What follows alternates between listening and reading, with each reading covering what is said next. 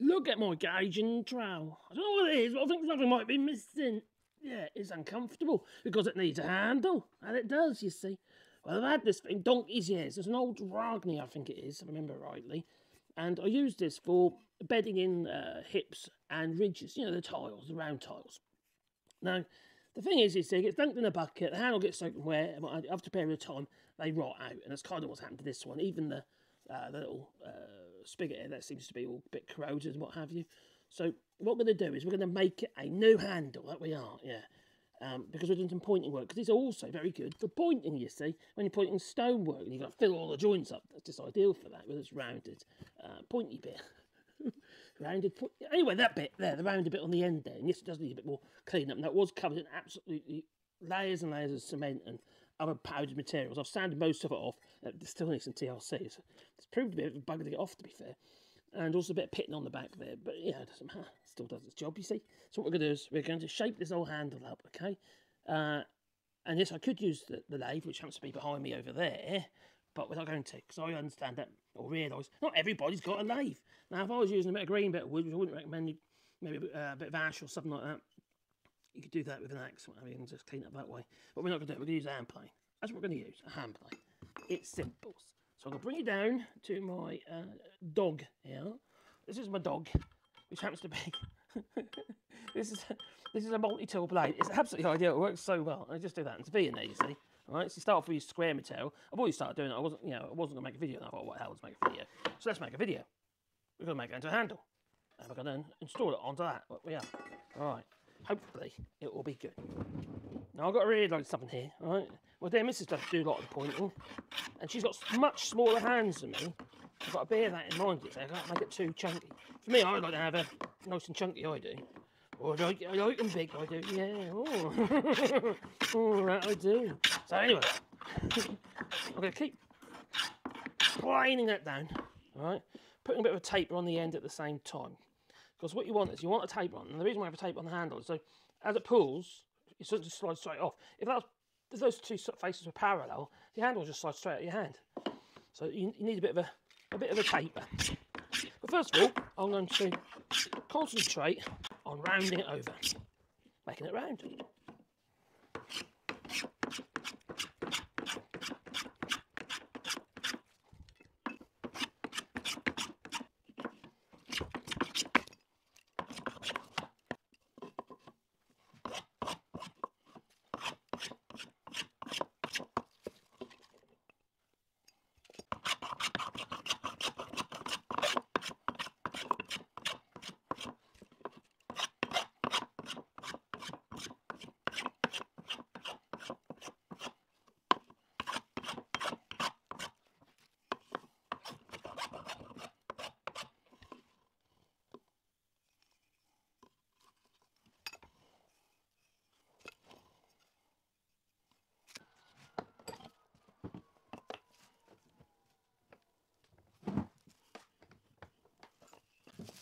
Okay. I know, not much from here, is there? I've got it to sort of a round and a bit of a taper, so I'm quite happy with that so far. Now I need to think about the actual ferrule itself. I need to make this into a tenon on the end to accept the ferrule. That's what we're going to do now.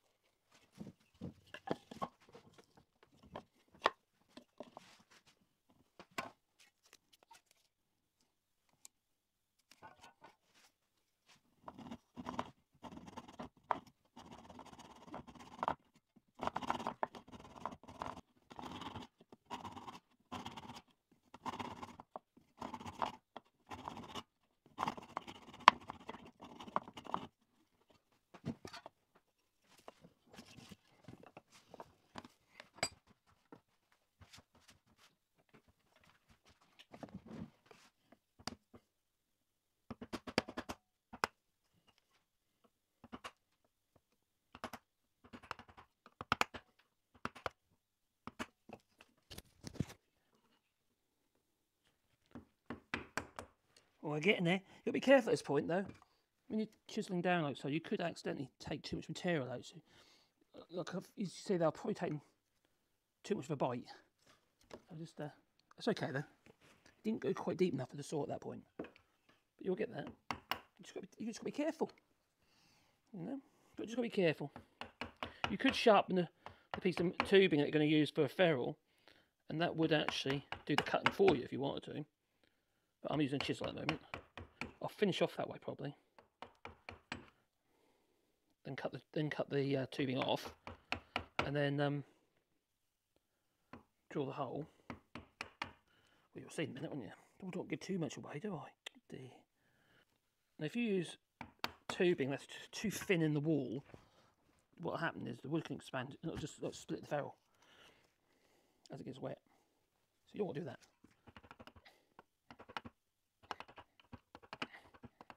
I love this old chisel. It's an old acrylic handled chisel, or celluloid, or whatever you call it. It used to be my father's years and years ago. It used to be that short. It's quite a nice length now. I quite like using it. Alright. Not just because it's my father's, but because it's just nice to use. So now I'm going to try and use the tube to finish off the cutting. So you treat the tube as the chisel. Hitting the tube with the mallet. Hopefully it'll work. Might not be enough yet. So pairing it off like that. Now, I've cut more one way than it is the other. You've got to watch that. Otherwise what happens is you'll just end up have the spigot. Or spigot. Oh, tang. Sorry. Tang will go in skewiff. So you need to make sure that's it. That's doing it.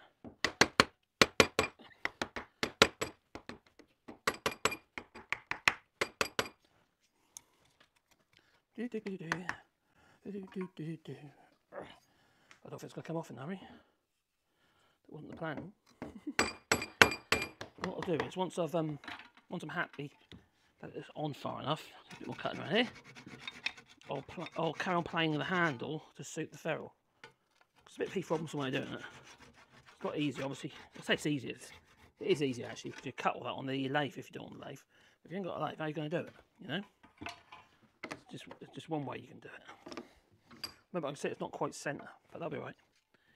I've got to take more off the handle as yet. A bit more planing to do. Currently, let's put it on there like so. Nearly at the bottom. It's off centre by about 3 mil, 2 mil, no, about 2 mil. Right, you can say, why is that so long? We're going to cut it off, so it doesn't matter, does it?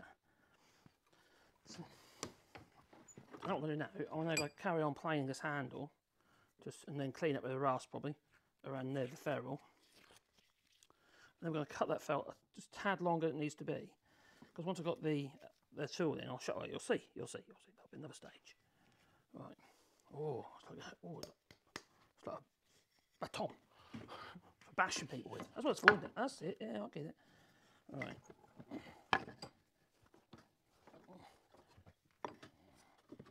So that's okay there. Where's it the highest? There.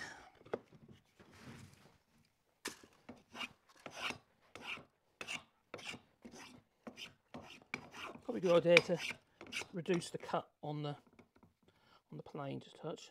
Half turn back, then take up the tension, take up a little bit. That's better.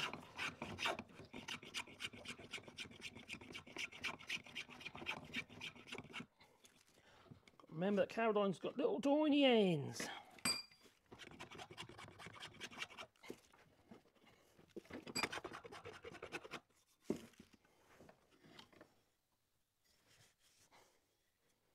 I'm quite happy with that.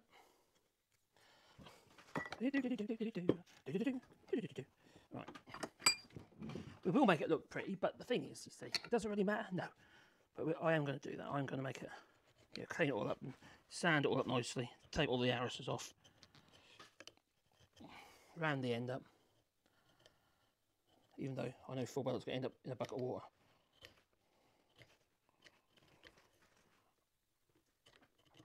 All this could be done on the lathe if you've got one.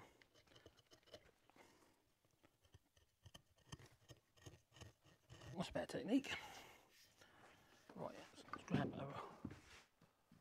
a eeny, meeny, miny, mo. A rasp here. Oh, it's a bit bit aggressive. Probably just well a bit of sandpaper.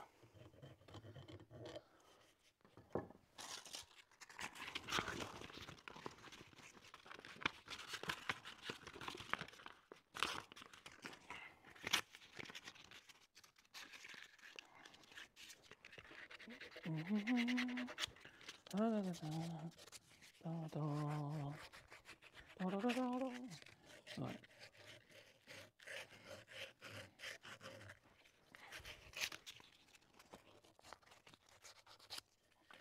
Okay, let's give it a bit of let's round that with an old sander. Oh, quite like that. That's got a bit of a curvature, which is quite nice. Which makes sense. So it's going to be on there like so. It's got a bit of a curve. It's ergonomic. That was deliberate. Oh, okay, it wasn't. I can't pull that one off, can I? So anyway, we're going to sand it up. I'll use a hand sander for that. Hand sander, or shall I use air sander? Let's use an air sander.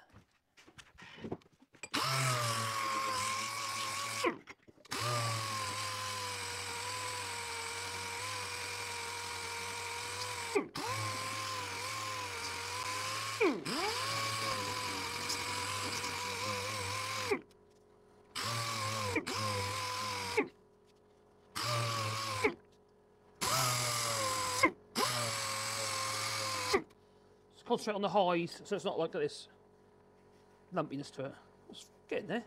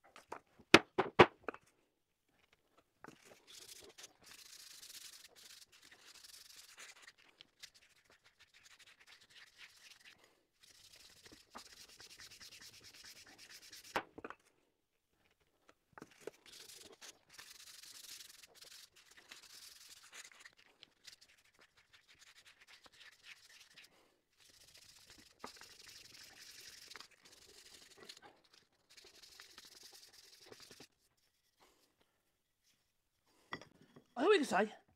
How are you going to know where to cut it off? I'm not going to cut it off yet, no. Because you know what I'm going to do? I'm going to blacken that handle. Yeah. I'm going to spit on it. Yeah. I'm going to ebonise it. No. I'm just going to blowtorch it. Yeah. I'm going to get all aggressive. Yeah. You know how it is. Yeah. Well, I'd be using my old blowtorch, but I'm out of gas. I don't know what. Some weird make. Let's set light to all the wood shavings on my bench and have a massive fire. If you wonder what this does, it carbonises the wood, which makes it more resilient, resistant to bug damage. If you've got tools that sit in a box half the time in an old barn like I do, then you really want to try and prevent bug damage. It also looks pretty cool once it's done. And the carbon also helps prevent what?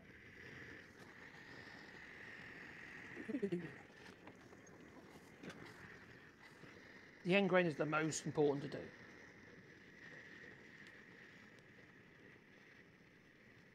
Like a flaming torch in a minute. You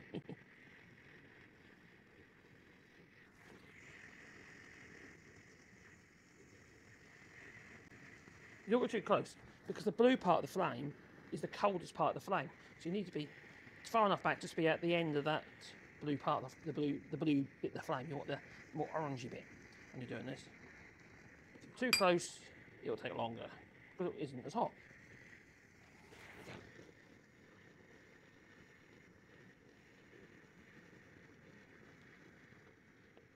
I don't recommend doing this when you've got shavings all over the bench.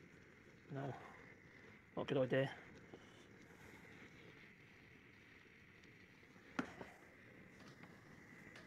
Turn it around. Got, oh, nearly there.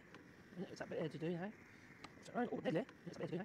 do now. Snap, crackle, and pop. It goes.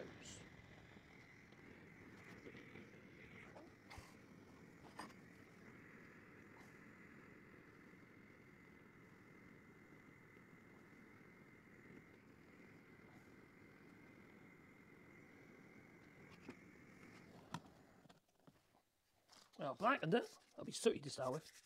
All sooty and hot. So like sanding. There's 150 grit. Not the best paper. I need to invest in some decent papers.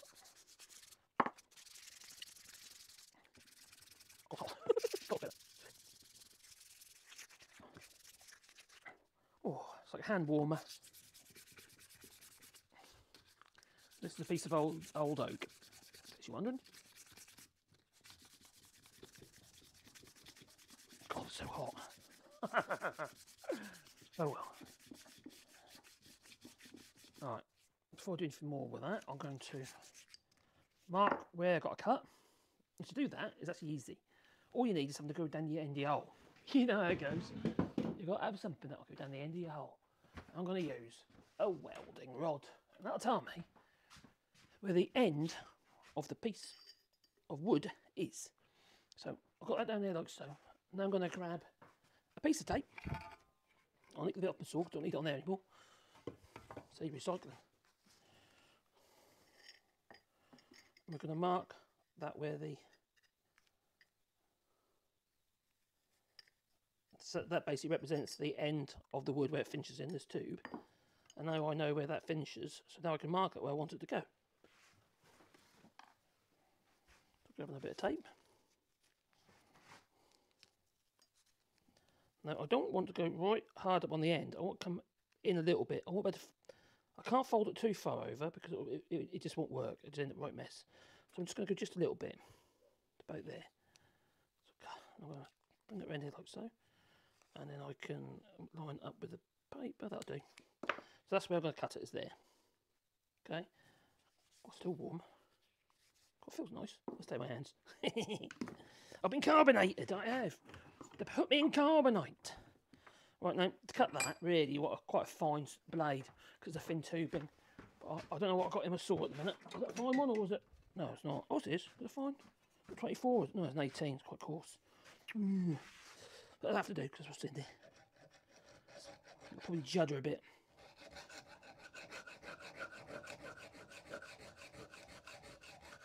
I was watching Rich Kruger the other day demonstrating how to use a hacksaw. As long as you don't kink the blade, something to worry about. You just carry on as you are. You just don't speed up. That I do agree with. Best thing to do is make sure you've got enough support. If you start kinking the blades, when the blade will snap. I'm doing it kind of tag-handed at the moment because I'm trying to do it without moving the camera.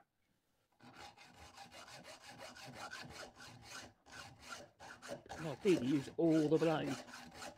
You'll know where you haven't, or when you haven't, because you'll feel it stop, because it'll be where the blade has more teeth. This one's quite old, this blade is. So I'll start juddering in a minute. See, mate? It's when I'm cutting thin tube, and I've got an 18 TPI tooth. It's way too coarse. I want 22 or 24 really for doing this job.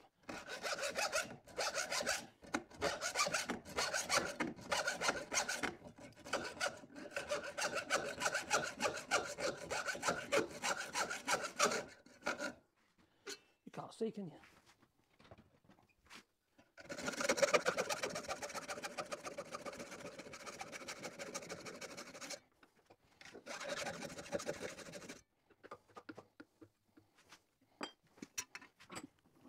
You see there, it's actually protruding past. You don't have to do what we're about to do, to be fair, but by about 3 or 4 mil past the actual piece of wood, which was my intention. I'll show you why in a minute. Place it in the vise. It sits on top of one of the rails. Like I say, I would be doing this in the other vise. But I'm doing it in this place. So sit on top of the one at metal rails because I'm going to do a bit of beating. I am, yeah. Oh, yeah.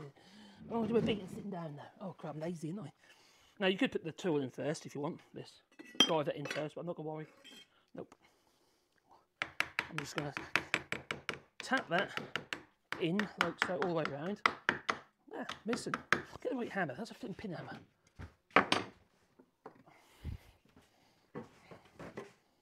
That's better.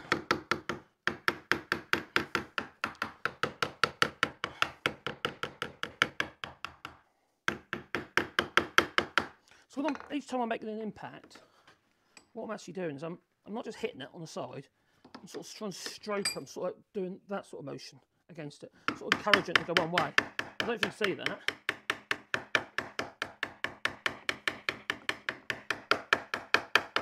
I'm sort of that sort of action. It's all about the hips, you see, even though I'm sitting down. No.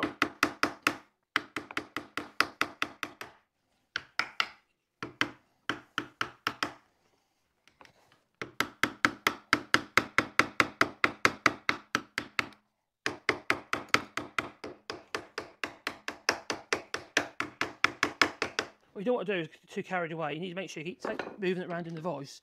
Otherwise, what you'll do is you'll create a split here on the edge, on the edge, which I don't want to do. So I just want to get part way over first, or way round, sorry, part way over, and then I'll just keep turning it round until I've got what I want done.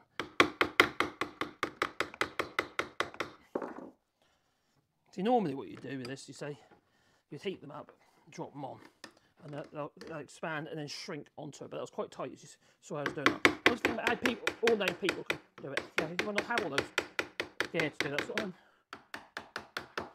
Or maybe it worries you a bit, you know, if you don't even try, because you're a bit frightened or getting burnt or something. But this works, I've done this loads of times. It's literally a piece of curtain pole. It's either that or it's a stanchion for a worktop or something. Yeah, got a breakfast bar or something, I can't remember. I'm just in my box of bits of metal. When this bit I'm doing at the moment, it's not just about, oh yeah, make it look nice on the edge, so you haven't got the rough edge. It's about you creating like this angle, so you're creating some strength. That's what I keep telling myself. Honest. That's what it's for. Not long enough. This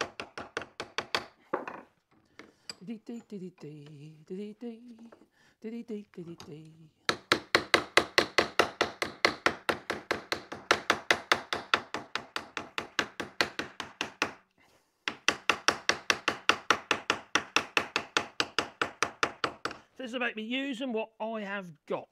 Just there's a bit of wood, that'll do. There's a bit of steel tubing, that will do. All I've got to do is apply a little bit of skill and a little bit of time, and then it'll all be good. And in the day, if it works, is it wrong? So I've used, okay, I use electric sander, but you don't have to use electric sander. So far, so good. I could have done burning in there a little bit better. Because there's a little bit of white around the edge there, I missed a bit on the burning. But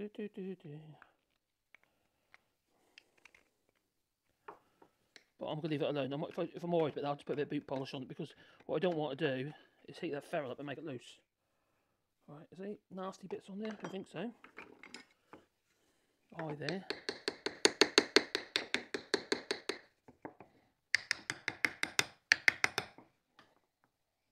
I'm happy with that.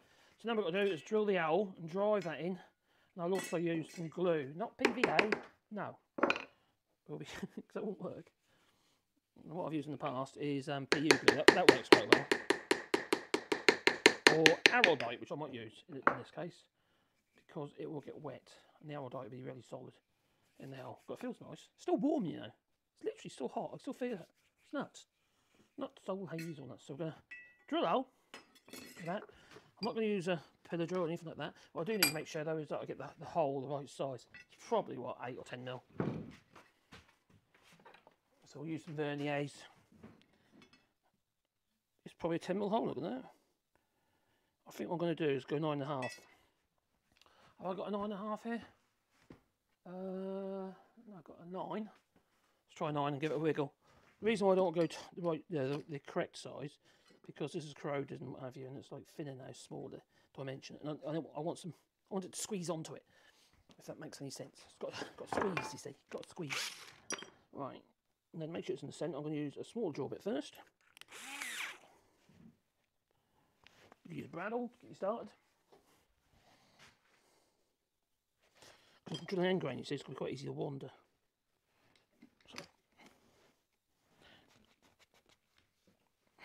So in the middle.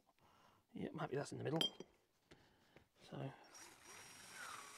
mining down it, make sure I drill in line.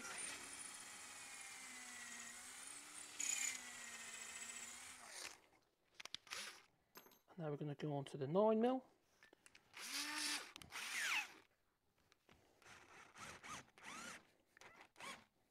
Oh, the battery needs changing. Oh, well, just about do it, will it? Is that long enough? A bit longer, a bit deeper.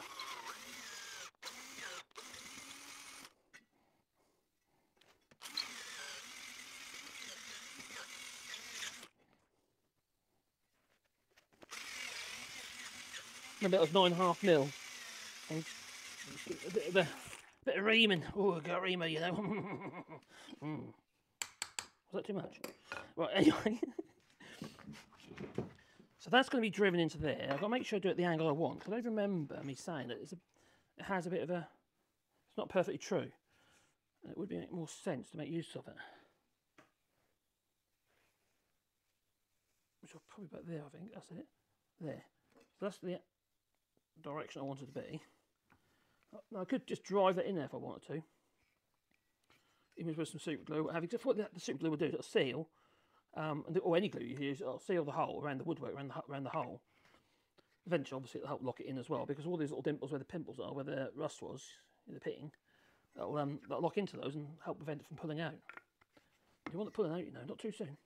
No. That's what she said. Right, anyway. So I'm going to be driving that into there, and that has that angle. That looks good to me.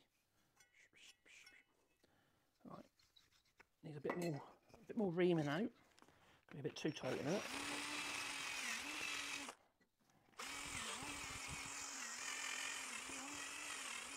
If it's too tight, you're going to split your handle. You don't want to do that either.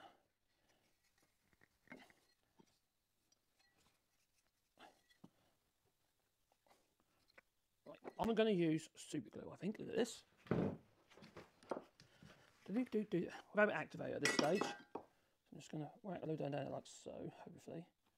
Yeah, get in there. This is actually Mitre Stick by, or Wood Stick. Was it Mitre Stick? Mitre Stick, these by Eureka Glues. And they sort of sponsor me. There's no money exchange in hands, but they send me glues and what have you. So, so far I've been quite impressed. Very impressed, actually. Oh. Things happen. Right, let's make sure it's in the right position again. I think it's there. That's it, there.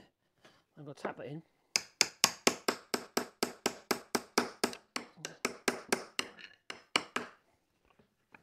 Bring it up a bit. Oh, hello. Put my rail.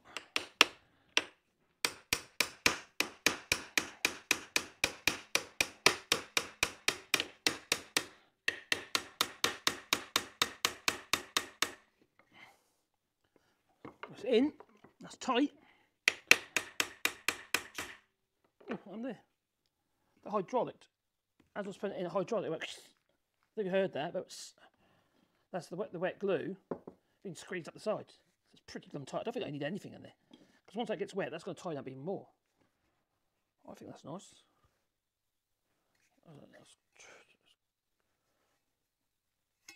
Yeah, I think that's right. Handle on there. And then we'll just put oil on it. Protect it as best that we can. And the best way to protect this is not to leave it in the flipping bucket. Like I've been doing. I need some oil.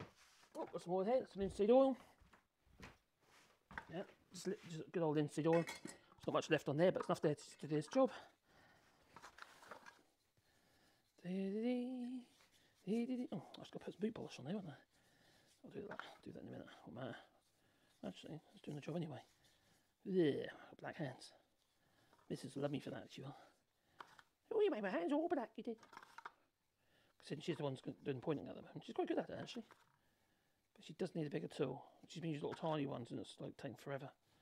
And she was using this before, but it's the handle broke. Fell off. Literally, just fell off. Now we need a rag. Alright, Jeremy's about to leave that to soak for a bit first. But for the purpose of the video. Looks like crown handle now, doesn't it? And crown tools. Go. How's that? I think that looks absolutely gorgeous. And consider it to be covered in cement and lime and God knows what else. It's not worth cleaning. Should I clean that a bit more? Might do. I might get a bit more time on that. But what do you reckon? That's right, isn't it? So no labels used. I used my little saw dog that I put in the vise, which is literally just one of them blunt fine multi-tool blade with the teeth in it, and it grips the end of the piece of wood. It started off as a square piece of wood, and I made it round and tapered like that. You know, a bit of TLC, and just take your time, you know, and just enjoy the process. Okay, I got those. Had to put curly shavings on the floor, but so what? That's woodworking for you, isn't it? That's what you do. Okay. Now, a good gauging trowel will cost you 30-40 euros to buy. If you get one here, or pounds to buy, like a Ragney or a Marshall tanner or something like that. Well, I got this already. I made the handle for nothing. The ferrule is literally a piece of tube, okay? And a piece of oak I had laying about.